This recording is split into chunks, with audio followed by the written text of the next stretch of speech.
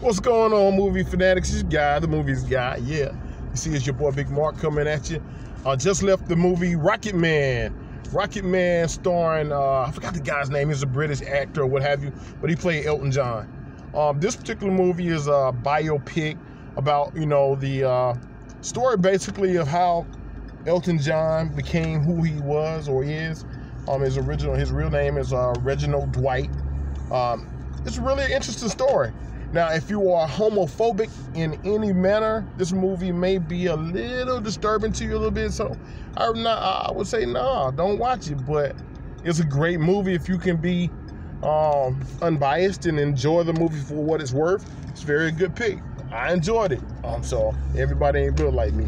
So anyway, on a scale of 1 to 10, 1 meaning it sucked, or 5 meaning it's so, or 10 meaning, oh my God, it's amazing, I'll see it again and again.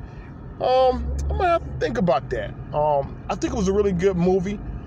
If you like musicals, you will enjoy it. It definitely was more like a musical. It looked like it had a little spin, kind of like it wasn't Spike Lee's movie, but a touch of his I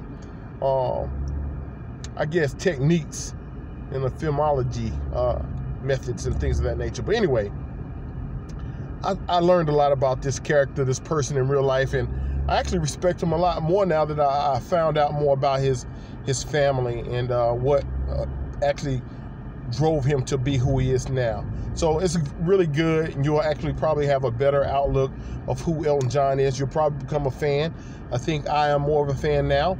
I enjoyed the actual movie, so I'm gonna go ahead and give it a strong 8.5. If you like biopics, this is a good one. So check it out, Rocketman, and also if you like musicals. But if you don't like musicals, don't do it. You're definitely be upset, but it was good to me. All right, enjoy it.